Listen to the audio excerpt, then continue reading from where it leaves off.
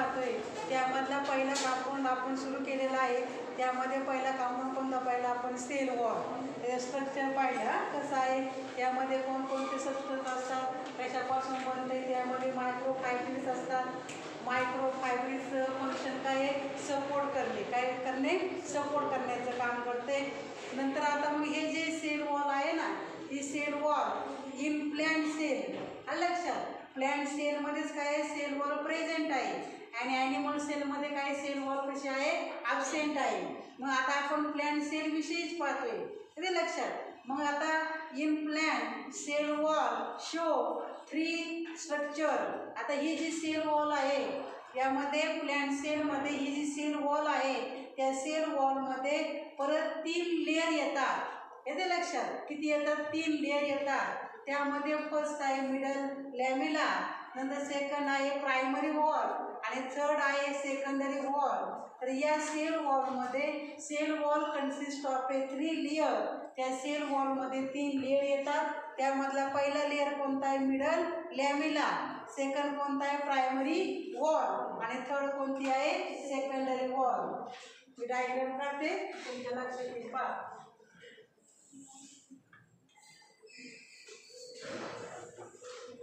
आवाज नको बरं का माझं.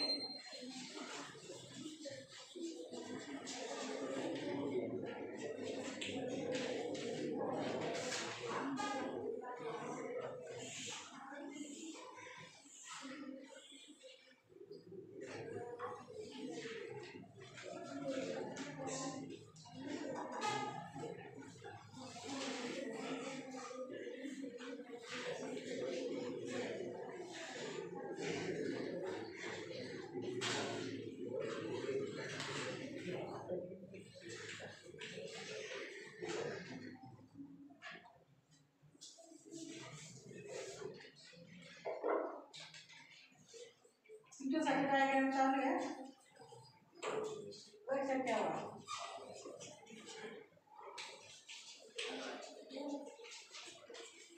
डायग्राम काढणार तुम्ही बोलायचं.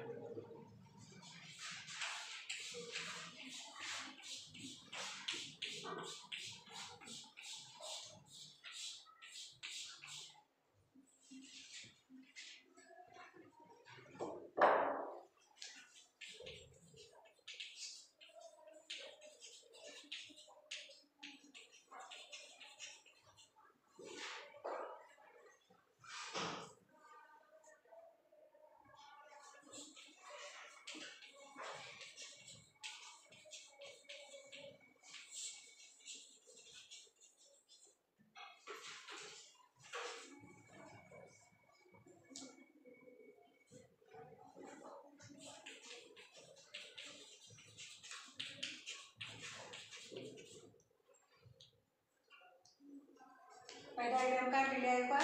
ही डायग्राम कसली आहे? डायग्राम आहे सेल वॉल इन कोणत्या सेलमध्ये? In plant sale. Sale wall in plant sale. त्या सेल वॉलमध्ये आपण त्यामध्ये त्याचे सायलेंट फीचर शिकलो. आता या सेल वॉलमध्ये एकूण 3 लेयर असतात. त्यामध्ये फर्स्ट आहे मिडल लॅमिला, सेकंड आहे प्रायमरी वॉल आणि थर्ड आहे सेकंडरी वॉल. सेकंडरी म्हटलं याच्यामध्ये काय आहे की नाही? लिपिड बायलेअर ऑफ प्लाझ्मा मेम्ब्रेन म्हटले. ते लक्षात. तर आता आपल्याला एक एक लेअर आपल्याला शिकायचं आहे पहा. त्यामध्ये in plant sale sale wall shows 3 layer middle लॅमिला, primary wall and secondary wall. त्यामध्ये फर्स्ट आहे आता आपण पाहणार आहोत मिडल लॅमिला. आता हे मिडल लॅमिला कसं आहे पहा. It is a thin. कसं आहे? थीन आहे पहा. It lies between two ॲडजेसंट sale. आता हे जे मिडल लॅमेला आहे हा कुठं प्रेझेंट आहे. आता अशा समजा 2 सेल असेल, आलं लक्षात, या 2 सेल आहे. It lies between 2 ॲडजेसंट sale. 2 sale असल्या, ॲडजेसंट म्हणजे कशा, शेजारी, शेजारी 2 सेल असल्या त्यामध्ये हा जो मध्ये जो स्पेस दिसते ना याच्यामध्ये हा मिडल लॅमेला प्रेझेंट असतो. पहा मिडल लॅमेला कसा, it is a thin and lies between 2 ॲडजेसंट sale. 2 sale असेल, लक्षात, प्लॅन सेल, त्या 2 सेलमध्ये जी जागा आहे ना त्यामध्ये हा मिडल लॅमेला काय असतो, प्रेझेंट असतो. पहा it is a thin and lies between 2 ॲडजेसंट sale, म्हणजे 2 सेलच्या मध्ये, लक्षात ठेवा 2 सेलच्या मध्ये हा मिडल लॅमेला असतो. नंतर it is a mainly made up of, आता कशापासून बनलेला आहे पहा, it is mainly made up of pectin. कशापासून, पेक्टिन दाखवलेलं आहे. पण इट इज त्याच्यामध्ये प्रायमरी वॉलमध्ये आहे पण ते पेक्टिन दाखवलेलं आहे. पण it is made up of pectin. नंतर कॅल्शियम अँड मॅग्नेशियम पेक्टेट. काय सांगितलंय त्यामध्ये, it is mainly made up of pectin. कशापासून बनलेलं आहे मिडल लॅमेला, एक प्रकारचे असे सबस्टन्स असतात, त्या सबस्टन्सचे नाव आहे. त्यामध्ये कोणतं आहे, पहिलं आहे पेक्टिन आहे, दुसरं कोणतं आहे कॅल्शियम आहे आणि तिसरं कोणतं आहे मॅग्नेशियम पेक्टेट. यापासून हा मिडल लॅमेला बनलेला आहे. येते लक्षात, त्यामध्ये काय काय आहे. नंतर पुढचं आहे पहा, सॉफ्टनिंग ऑफ राईप फ्रूट. कोणते fruit, ripe fruit. Ripe fruit म्हणजे काय, पूर्ण पिकलेले. रायपिंग करते, रायपनिंग ऑफ फ्रूट. त्या रायपनिंग या फ्रूटमध्ये त्याच्यामध्ये इलेमेंटचं पण त्यामध्ये असते. पहा त्याचा रोल असतो. पहा रायपनिंग फळे पिकण्यामध्ये याचा रोल असतो. त्यामध्ये आपण नंतर पाहणार आहोत. त्यामध्ये मेजर अँड मायनर इलेमेंट आहे. त्यामध्ये कॅल्शियम असेल, मॅग्नेशियम असतात फळं पिकवण्यासाठी. येते लक्षात. मग त्यामध्ये सॉफ्टनिंग ऑफ राईप फ्रूट. आता कच्चं फळ आणि पिकलेलं फळ याच्यामध्ये तुम्हाला फरक दिसेल. त्यामध्ये जर कच्चं फळ असेल त्याचे जे आहे ना त्याची स्किन जो बाहेरचा लेअर ते कसं असतं, कडक असतं की नाही. पेरूचं आपण एक्झाम्पल घेऊया. पेरू जर कच्चा असेल त्याचं आपण दाताने सुद्धा आपलं कसं होतंय, तोडता येत नाही पटकन. पण तेच जर पेरू जर पिकला त्याची जी आहे ना ती स्किनवरची जी आहे तो लेअर काय होतो, नरम होतो. पहा मग याच्यामध्ये softening of ripe fruit is due to the सोल्युबलायझेशन of pectin. या मिडल लॅमेलामध्ये काय आहे, कोणता सबस्टन्स आहे, पेक्टिन. मग हा जर फळं पिकली तर फळं पिकल्यानंतर त्यामध्ये या मिडल लॅमेलामध्ये कोण आहे, पेक्टिन आहे. लक्षात. आणि मग त्या पेक्टिनचं काय होतं, पेक्टिन काय होतं, विरघळतो. सोल्युबलायझेशन म्हणजे पेक्टिन त्यामध्ये विरघळा, फळं काय होतात, पिकली जातात. लक्षात. आणि त्यामुळं काय होतात, फळं काय होतात, पिकतात. कशामुळं, ड्यू टू द पेक्टिन. तर याच्यामध्ये कोणता सबस्टन्स आहे, हे कशाने बनलेलं आहे, पेक्टिनने बनलंय, कॅल्शियमने बनलंय, मॅग्नेशियम पेक्टिनने बनलंय. आणि मग ते जे पेक्टिन आहे त्या पेक्टिनचं काय होतं, सोल्युबलायझेशन होतंय. पेक्टिन काय होतं, विरघळतो आणि विरघळा की ते फळं काय होतात, पिकली जातात. येते लक्षात. म्हणजे ते फळं काय होतात, असे नरम पडतात. कशामुळे, ड्यू टू द पेक्टिन. हा झाला पहिला लेअर मिडल लॅमेला. समजला मिडल लॅमेला कसा आहे, तो थिन आहे. पहा थिन आहे आणि कसा आहे, कशामध्ये आहे तो present, it lies between the 2 ॲडजेसंट sale. 2 sale असल्या त्या 2 सेलच्या मध्ये हा काय असतो, मिडल लॅमेला असतो. मिडल म्हटलं कुठं असेल, बरोबर मध्यभागी असतो, 2 सेलच्या मध्ये असतो. नंतर याच्यामध्ये काय काय आहे, it is mainly made up of, कशाने बनलेला आहे, पेक्टिनने बनलाय, कॅल्शियमने बनलाय, मॅग्नेशियम पेक्टिनने बनलाय. त्यामध्ये एवढे सबस्टन्स असतात. येते लक्षात. आणि नंतर softening of ripe fruit. Softening of ripe fruit. Ripe fruit म्हणजे पिकल्यानंतर त्याची जी स्किन आहे वरची ती काय होते, सॉफ्ट होते. कशामुळे सॉफ्ट होते, due to the सोल्युबलायझेशन of pectin. त्यामध्ये काय आहे, पेक्टिन आहे. पेक्टिनचं काय होतं, पेक्टिन काय होतं, विरघळतो आणि पेक्टिन विरघळल्यामुळे ती जे फळं होतात ते काय होतात, पिकली जातात. समजलीपर्यंत. आता पुढची आहे, पुढची लेअर कोणता आहे, प्रायमरी वॉल आहे. Primary wall. आता primary wall in young plant sale. कोणती sale, in young plant sale. It is capable of growth. म्हणजे ज्या वेळेला यंग प्लांट सेल असते, जोपर्यंत तिची ग्रोथ होत राहते, जोपर्यंत प्लांट सेल मॅच्युअर होत नाही, म्हणजे त्या प्लांट सेलची ग्रोथ होत राहते, तोपर्यंत हा प्रायमरी जो वॉल आहे, हा लेअर आहे, तो सुद्धा काय होतो, त्याची सुद्धा काय होते, ग्रोथ होत राहते. येते लक्षात. आणि ज्या वेळेला याची पूर्ण जेवढी ग्रोथ व्हायची, आपली सुद्धा काय ठराविक वयापर्यंत आपली ग्रोथ होते. येते लक्षात. आणि ठराविक वयानंतर आपली ग्रोथ होते का? आपली ग्रोथ होत नाही. मग याच्यामध्ये सुद्धा जोपर्यंत मॅच्युअर होत नाही पूर्ण, तोपर्यंत याची काय होते, म्हणजे यंग प्लांट सेल पूर्णपणे मॅच्युअर होईपर्यंत या प्रायमरी वॉलची काय होते, ग्रोथ होते. आणि मग त्या प्लांट सेलची ग्रोथ थांबली का याची सुद्धा ग्रोथ काय होते, थांबते. इट इज यंग, त्याने म्हटले पाहिजे, in young plant sale it is capable of growth and it is laid. इथपर्यंत समजलं. यंग प्लांट सेल, जोपर्यंत प्लांट सेल यंग आहे तोपर्यंत त्याची ग्रोथ होते. आणि मग प्लांट सेलची पूर्णपणे तो मॅच्युअर झाली ती सेल, याची सुद्धा ग्रोथ काय होते, थांबते. आणि हा कुठं प्रेझेंट आहे, या मिडल लॅमेलाच्या कुठं आहे, खाली आहे. It is laid inside the middle लॅमेला. It is laid inside the middle लॅमेला. Laid inside the म्हटले कारण तो कुठं आहे, त्या मिडल लॅमेलाच्या कुठं आहे, खाली आहे. इथे लक्षात. नंतर त्यामध्ये आता it is the only wall seen in. आता हे जे प्रायमरी वॉल आहे ना, हा जो लेअर आहे ना, हे जे सेल आहे ते कुठं कुठं प्रेझेंट आहे पहा. त्याने सांगितले पहा, it is a present in मेरिस्टेमॅटिक tissue. कशामध्ये प्रेझेंट आहे, मेरिस्टेमॅटिक टिश्यू. आता आपला जो पुढं चॅप्टर आहे plant tissue, morphology of flowering, anatomy आपल्याला शिकायची आहे.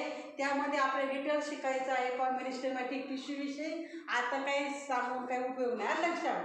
पुढचं चॅप्टर आहे ते आपल्याला शिकायचं. त्यामध्ये फक्त आता लक्षात ठेवा, मेरिस्टेमॅटिक टिश्यूमध्ये कोण नसते, या it is present in मेरिस्टेमॅटिक tissue. नंतर मेसोफिल अँड पीथ. मेसोफिल आणि पीथ रिजन कुठं असतात, म्हणजे आपण टीएस घेतला, येते लक्षात. टीएस कोणता घ्यायचा आहे, आपण स्टेम घेतले, रूट घेतले, लीफ घेतला. आपल्या हातावर आपण जर ते लीफ घेतलं तर त्याचं आपल्याला जे ॲनाटॉमी असते, ते इंटरनल स्ट्रक्चर असते, ते दिसतं का, नाही. आपल्याला उघड्या डोळ्यांनी दिसत नाही. त्यासाठी आपल्याला काय घ्यावं लागतो, त्या लीफचा, त्या स्टेमचा, त्या रूटचा काय घ्यावा लागतो, टीएस घ्यावा लागतोय. येते लक्षात. टीएस ट्रान्सफर सेक्शन घ्यावा लागतो. आणि ट्रान्सफर सेक्शन घेतलं का मग आपल्याला असे इपिडर्मिस दिसतो, नंतर इपिडर्मिस, नंतर एंडोडर्मिस. येते लक्षात. नंतर मग असे सेल असतात पहा, तुम्हाला होते वाटतं नववीला. नंतर मध्ये काय असतात, मध्ये हा पीथ रिजन असतोय. इथं खाली पण असे सेल असतात पहा. येते लक्षात. याच्यामध्ये आतमध्ये हा पीथ रिजन आहे मध्ये. आणि इथं कोणते सेल असतात, या मी जो लीफचा घेतलाय, मी लीफची डायग्राम खाली टीएस लीफचा घेतलाय, त्यामध्ये मध्ये कोणते सेल असतात, मेसोफिल सेल असतात. तर हे जे आहे प्रायमरी वॉल, हे कुठं कुठं असतात, मेरिस्टेमॅटिक टिश्यू मध्ये आहे. मेसोफिल आहे, प्लांटचे पार्ट आहे. येते लक्षात. मेरिस्टेमॅटिक टिश्यू, नंतर मेसोफिल, नंतर पीथ, हे सगळे काय आहे, प्लांटचे पार्ट आहेत. आणि यामध्ये या प्रायमरी वॉल प्रेझेंट असतं पहा. समज इथपर्यंत हे झालं प्रायमरी वॉल. आता थर्ड लेअर कोणता आहे, secondary wall. Secondary it is present inner to the primary wall. आता हा कुठं आहे, सेकंडरी वॉल कुठं प्रेझेंट आहे, प्रायमरी वॉलच्या खाली आहे. It is laid inside the primary wall. Laid inside the म्हटलंय कारण हा आतमध्ये आपण आहे, पण तो कुठं येतो, खालच्या बाजूला येतो. येते लक्षात. It is laid inside the primary wall. नंतर once the growth of primary wall, the growth of primary wall stop. कोणाची ग्रोथ स्टॉप झाली, प्रायमरी वॉलची ग्रोथ स्टॉप झाली. The growth of primary wall stop. समजले. प्रायमरी वॉल पूर्णपणे mature झाला. जोपर्यंत पूर्णपणे mature होत नाही तोपर्यंत त्याची ग्रोथ होत राहते. आणि पूर्ण मॅच्युअर झाला की ग्रोथ काय होते, थांबते. आता प्रायमरी वॉल पूर्णपणे मॅच्युअर झालेला आहे, ग्रोथ आता काय आहे, स्टॉप आहे. आणि सेकंडरी वॉल इज लेड. आता कोणाची ग्रोथ सुरू झाली, आता सेकंडरी वॉलची ग्रोथ सुरू झाली. जोपर्यंत या प्रायमरी वॉल जोपर्यंत मॅच्युअर होत नाही तोपर्यंत याची ग्रोथ सुरू होत नाही. एवढं लक्षात ठेवा. हा पूर्णपणे प्रायमरी वॉल पूर्णपणे मॅच्युअर झाला तरच याची काय होते, ग्रोथ चालू होते, सुरू होते. तोपर्यंत याची ग्रोथ सुरू होत नाही. It is present inner to the primary wall. The growth of primary wall stop and secondary wall is laid. आता या प्रायमरी वॉलची ग्रोथ पूर्णपणे स्टॉप झाली. आता कोणाची ग्रोथ व्हायला सुरुवात झाली, secondary वॉलची. At some places thickening is absent which lead to the formation of pit. पीठ म्हणजे काय, पोकळ्या. लक्षात, छोटे छोटे असे स्मॉल पोर्स, पोकळी असते त्याला म्हणायचे. मग या at some places thickening is absent. काही ठिकाणी काय आहे, थिकनिंग कशी आहे, ॲब्सेंट आहे. कारण का बरं, due to the formation of पीठ. तिथं काय तयार झालेलं आहे, छोटे छोटे असे पोकळ्या तयार झालेले आहेत, छोटे छोटे असे स्मॉल पोर्स तयार झालेले आहेत. आणि त्याच्यामुळे ही वॉल कशी आहे, म्हणजे तिथं काय आहे, थिकनिंग काय आहे, ॲब्सेंट आहे, due to the formation of पीठ. समज इथपर्यंत. तर असे हे सेल वॉलचे हे 3 लेअर आहेत. याच्यामध्ये दाखवले पहा, मिडल लॅमिला आहे, प्रायमरी वॉल आहे, ही खालची कोणती आहे, सेकंडरी वॉल आहे. याच्यामध्ये काय आहे, ही कशाने बनलेली आहे, लिपिडने बनलेली आहे. काय सांगितलंय याच्यामध्ये, it is made up of lipid. किती लेअर आहे, 5 लेअर. म्हणजे किती लेअर आहे, 2 लेअर आहे. डायग्राम मध्ये, बुकच्या डायग्राम बरोबर दाखवले आहे पहा, 2 लेअर. हा एक लक्षात, हा डबल दाखवले ना मी ते खाली, त्याचे डबल लेअर त्यांनी दाखवलेले आहे. त्याचे प्लाझ्मा मेम्ब्रेनचे 2 लेअर आहे, 5 लेअर. इथं पहा दाखवलं, इथं आहे पेक्टिन दाखवलंय, इथं मायक्रोफायब्रिल्स दाखवले आहेत. मायक्रोफायब्रिल्स आपण शिकलो ना, सेल वॉलमध्ये मायक्रोफायब्रिल्स असतात. त्याचं फंक्शन काय आहे, सपोर्ट देण्याचं काम करतात. नंतर प्लाझ्मा मेम्ब्रेनमध्ये काय आहे, प्रोटीन पण असतात, प्रोटीन, लिपिड. येते लक्षात. तर असे हे यामध्ये सेल वॉलचे हे 3 लेअर आहे. मिडल लॅमिला, नंतर प्रायमरी वॉल आणि थर्ड आहे सेकंडरी वॉल. समजलं त्यामध्ये. तर मिडल लॅमिला, प्रायमरी वॉल आणि थर्ड आहे सेकंडरी वॉल. तर आता पुढचं एक आहे, एक प्लाझ्मोडेस्माटा. हा एक पॉईंट आहे पहा, काय आहे, प्लाझ्मोडेस्माटा.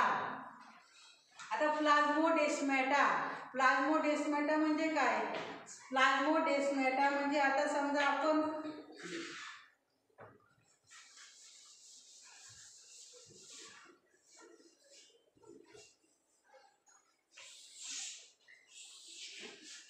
यात 2 सेल काढलेले आहे पहा. लक्षात, या सेलमध्ये काय आहे, सायटोप्लाझम आहे. त्याच्यामध्ये सायटोप्लाझम आहे, किती लक्षात. आणि हे जे सायटोप्लाझम आहे ते सायटोप्लाझम जोडण्याचं काम कोण करतं, एक प्रकारचा ब्रिज आहे पहा. आपल्याकडे कसा नदीला कसा पूल असतो की नाही, ब्रिज असतो की नाही, वरती जाण्यासाठी, तसे अशा प्रकारे या सेलमध्ये जे सायटोप्लाझम असतात, हे सायटोप्लाझम काय केलं पाहिजे, 2 सेलमधला सायटोप्लाझम जोडण्याचं काम जे करते त्याला म्हणायचं प्लाझ्मोडेस्माटा. त्याला काय म्हणायचं, प्लाझ्मोडेस्माटा असं म्हणतात.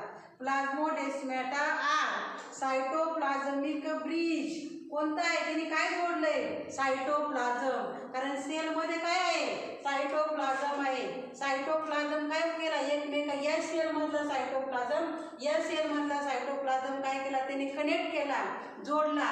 मग याने काय होईल बरं, याने काय होईल, या ब्रिजने काय होईल, मग असं एक या सेलमध्ये जो सायटोप्लाझम आहे आणि या सेलमधला सायटोप्लाझम जोडला तर काय होईल,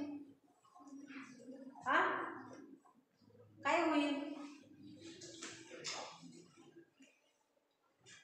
यामधलं जे मटेरियल आहे ना या सेलमधलं ते कुठं येईल, इकडं येईल. इकडचं काय येईल, इकडं येईल. तर प्लाझ्मोडेस्माटा R सायटोप्लाझमिक bridge between the neighbouring sale. 2 neighbouring शेजारच्या सेल जोडण्याचं काम कोण करते, cytoplasm, प्लाझ्मोडेस्माटा. and it show pores between cell wall and middle lamella. It show pores, pores म्हणजे small छिद्र.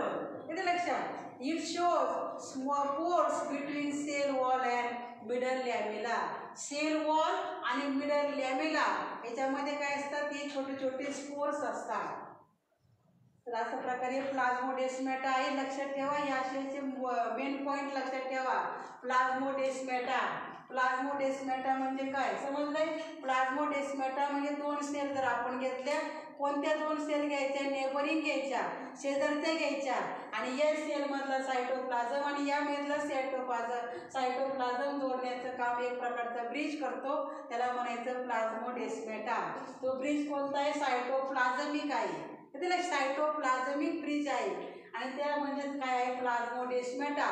मग या सेलमधलं जे मटेरियल आहे, जे सबस्टन्स आहे, ते या सेलमध्ये सुद्धा जातं, आणि यामधलं जे आहे ते कुठं येतं? या सेलमध्ये होतं. म्हणजे एक्सचेंज ऑफ मटेरियल काय होते? मटेरियलची काय होते? देवाणघेवाण होते. इकडचं या सेलला, इकडचं या सेलला. ते करण्याचं काम कोण करतं? हा प्लाझ्मोडेस्माटा करतो. समजलं इथपर्यंत? हां, सेल वॉल आपला हा जो पहिला कॉम्पोनंट आहे ना, तो आपला कंप्लीट झाला. मग उद्या आपण सेकंड पार्ट